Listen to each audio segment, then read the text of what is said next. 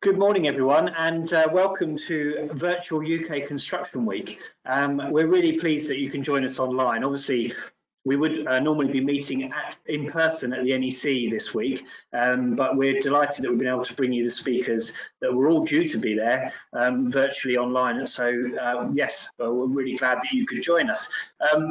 Please take advantage of the opportunities that this week can present, because we have got opportunities for you to network and meet suppliers, and you can contact other delegates on this platform as well.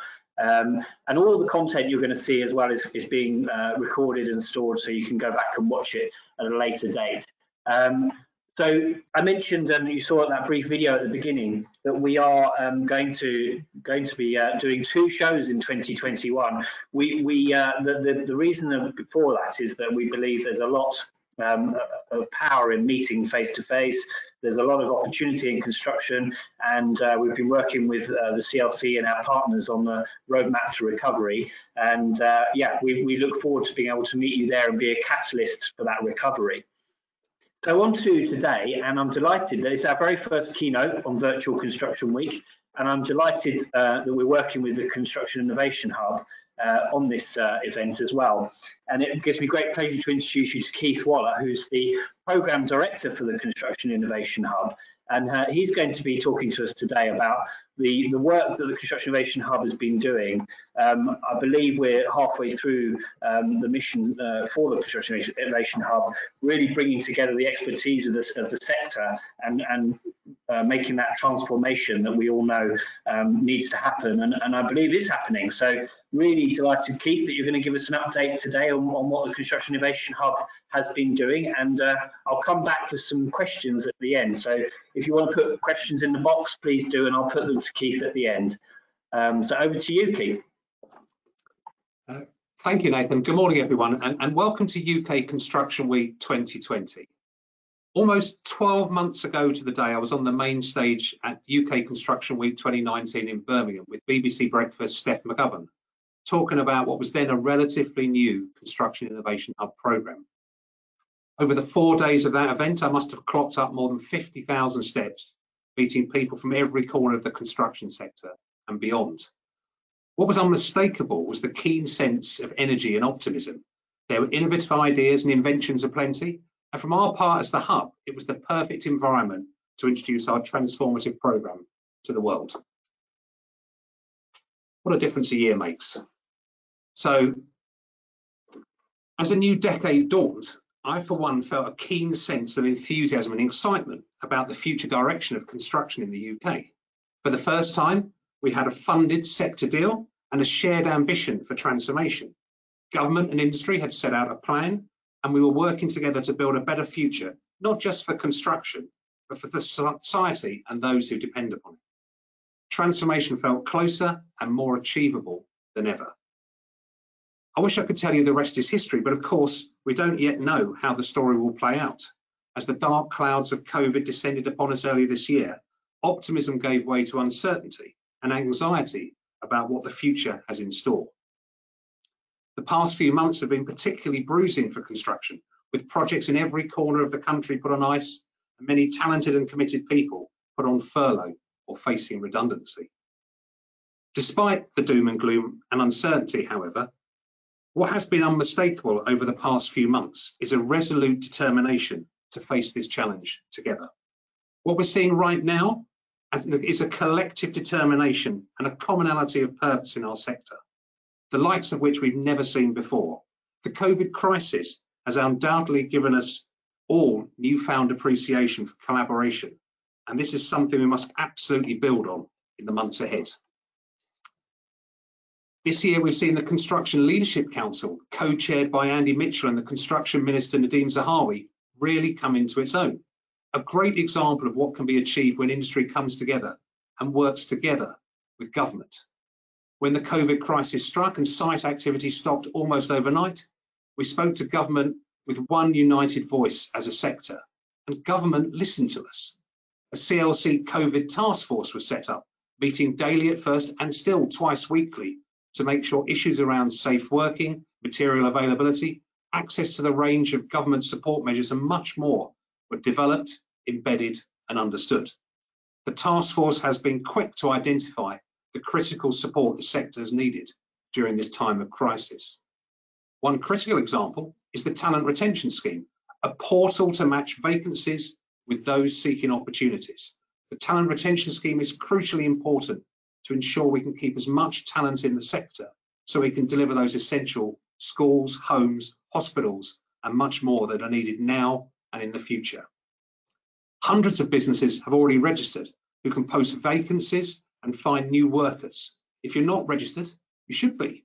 It's free and easy to navigate. And of course, the CLC has published the Roadmap to Recovery, a joined up plan to cover restart, reset, and reinvent phases for the sector over the next 2 years, making sure that getting back to work just doesn't mean getting back to bad old habits. It is recovery and transformation together in a single plan.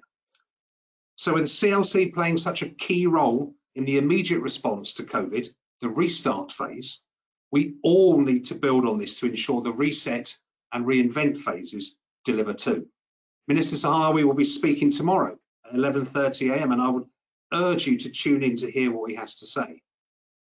Not only about what has happened, but what comes next. I know the Minister shares my ambition for real sustainable change, not just a return to business as usual. He understands the sector, and with it, he actively engages with it, and together with his officials in Bays, has made a real difference. When I sat on that stage in Birmingham 12 months ago, I spoke enthusiastically about what the Construction Innovation Hub was setting out to achieve. Today, 12 months later, I'm delighted to be able to tell you what has been achieved and where we are headed next. Late last year, as we moved beyond our mobilisation phase, we restructured how we deliver our programme around 4 key themes: value, manufacturing, assurance, and digital, and appointed impact directors for each of these themes, each of whom you will hear from on different panels throughout the week. We've also changed how we deliver our programme. We moved very quickly away from a self-delivery model into a co-delivery model. And the reason why is quite simple. If we spend the 4 years of our R&D programme developing in splendid isolation, a utopian technical solution, and there's no one there who wants to use it on their projects, and no one who is able to deliver it, then we've failed. We want our programme to have impact on real projects and programmes, on how they are delivered by our industry, and the benefits they deliver to users, owners, operators, and society at large. That is why we're collaborating with industry and government across all parts of our programme, across all our 4 thematic areas of value, manufacturing, assurance, and digital.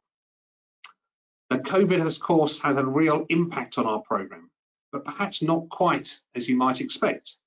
Rather than putting things on the back burner and waiting for the crisis to abate, we have instead accelerated key projects in preparation for the reinvent phase of the CLC roadmap. Let me give you some examples. During the summer, we launched our critical flagship project, the Value Toolkit. The toolkit is, in essence, a process and suite of tools that will support better decision-making throughout the whole investment lifecycle, from business case through to procurement and delivery and into operation, improving overall sector performance with key policy objectives such as driving modern methods of construction, delivering social impact, and crucially, accelerating the path to net zero.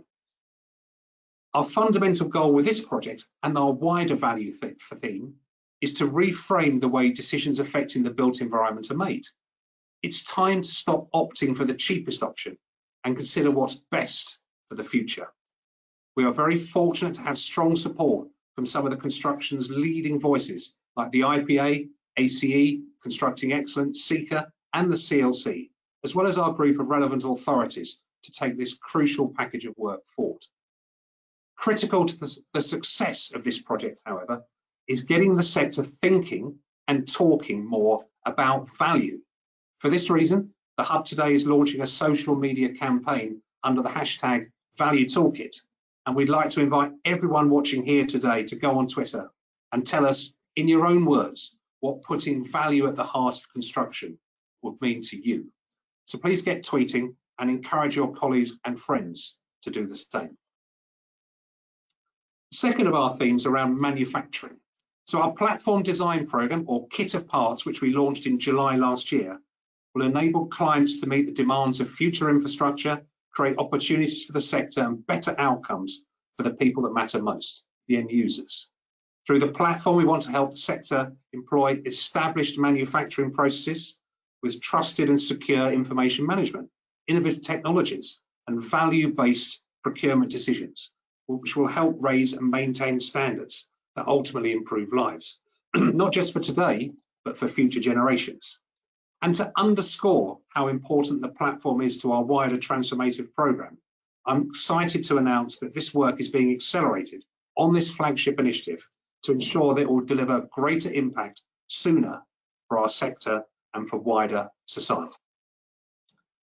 As we look to the future, we can't repeat the mistakes of the past. We must create robust assurance frameworks and digital processes that help create the golden thread of information to instill trust and confidence across the built environment. Through observing leading sectors, we've identified best practice methods and are exploring how to adapt them to our sector. A key example of this is the Construction Quality Planning, CQP, the first in a series of new processes under development by the Construction Innovation Hub, in partnership with industry. It is inspired by using Advanced Product Quality Planning, or APQP, a process already widely used across leading manufacturing sectors like aerospace and automotive. And tomorrow, we'll be announcing the key findings of an industry collaboration on CQP, carried out over the summer months, and what the next steps for this project will be. If the past few months have given us anything, it is without doubt a newfound appreciation for the role digital technologies and processes play in all of our lives, and are very likely to play for many months to come. This year's all-virtual UK Construction Week is a prime example of how digital technologies can help us adapt on a large scale when the circumstances demand it. As individuals, we've all become used to working across a plethora of platforms, from Zoom to Skype to Teams. And even if, like me, you still haven't managed to master the ever-elusive unmute button. As a sector, we must embrace the transformative power of digital.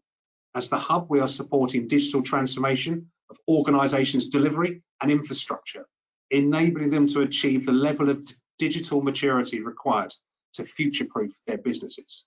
Together with CDBB, BSI and the UK BIM Alliance, we have continued to support the development of the UK BIM framework to ensure all organisations in the built environment have the guidance and tools to realise the many benefits that come with BIM adoption.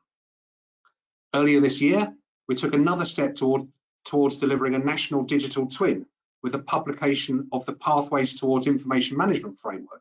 And on Thursday this week, we'll be announcing more details on our BIM interoperability and government soft landings programme, which are working to ensure whole life value from digital.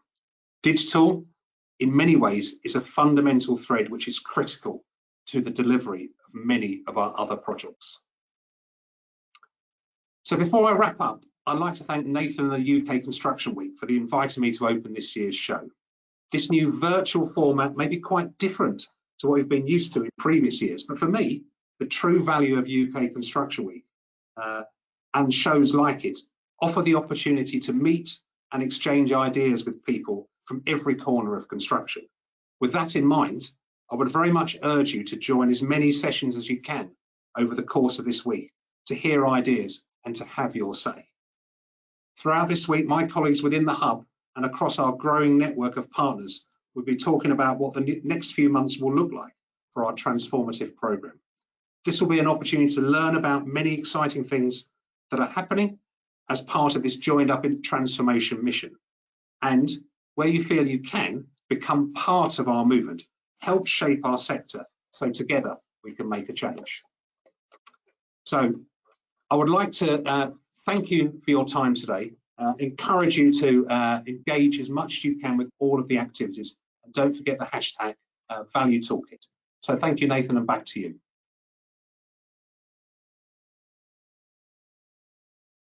Thank you, Keith. That was brilliant, and really good to hear the amount of work Construction Innovation Hub have been doing behind the scenes and out in the sector through the pandemic. It must have been quite a challenge to adapt to the situation we've had this year. Obviously, I wanted to ask a little bit about the value toolkit, really, and how you'd like the sector to sort of get involved. I guess anyone in the construction sector is relevant to. Is that right? Anyone from an SME through to a single tradesperson all the way through to the big contractors and architects? Absolutely, Nathan. And in fact, more than that, we have probably about 130 individuals from different organisations, large and small, contractors, consultants, suppliers, already working with us on this programme. Industry bodies, trade associations, and some of the leaders from those sectors are already helping to shape that.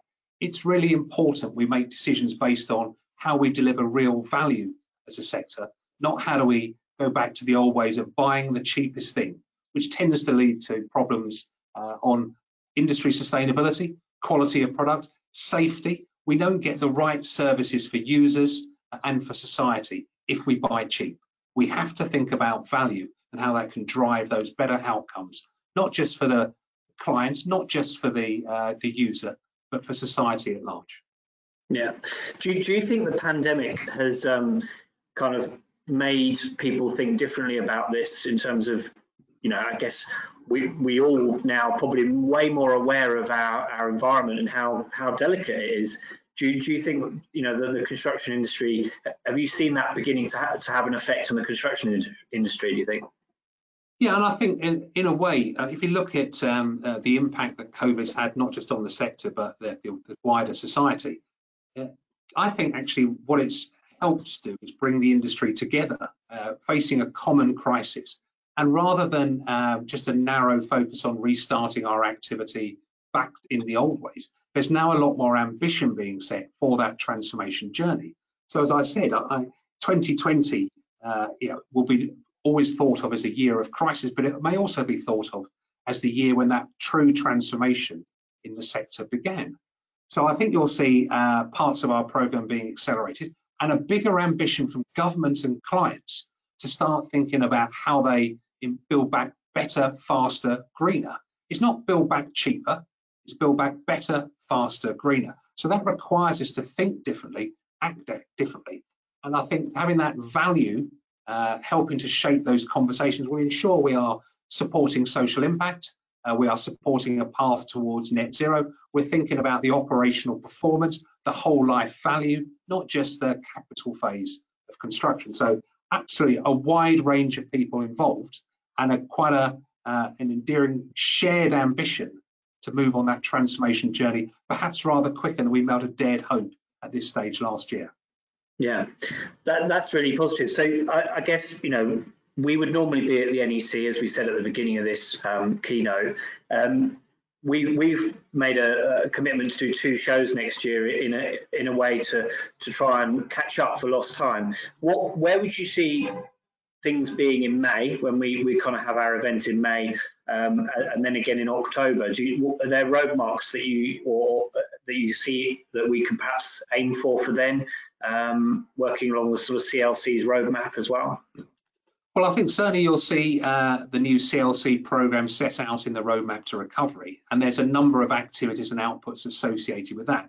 But equally, we'll see later in the coming months, we'll see a spending review from government, we'll see a budget, we'll see documents like the National Infrastructure Strategy published, and they'll be quite clearly setting out the direction of travel we expect to see in terms of how much money government is looking to invest in the sector to drive some of its wider agenda. How is it going to get more homes? How is it going to build more hospitals? How is it going to build more schools? How is it going to support a path to net zero? So I expect to see a lot of direction coming out from government, and perhaps a question for the Minister tomorrow about an ambition to invest in the sector, to drive the jobs and growth that come with it, but also to do it in a way that supports those broader objectives. So as well as the events and milestones that sit in the CLC plan, there'll be a number of important fiscal events which will really help shape the direction of travel, both in terms of the amount of work that's going to be procured, but also how that's going to be delivered. I really are hoping to see some strong signals that we expect to see a faster path to net zero. We expect to see greater social impact. We want to see more digital manufacturing. We want our buildings to be safe and assured. So I expect to see a policy environment and a CLC roadmap working in harmony to drive the sector forward on a path of not just recovery, but transformation as well. Brilliant. Okay, lots to sort of look forward to for tomorrow from the construction minister. Well, that's great, Keith. Thank you very much for giving us that vision, and let's look forward to sort of seeing how that develops over the next year. So that's wonderful. Thank you very much. Thank you.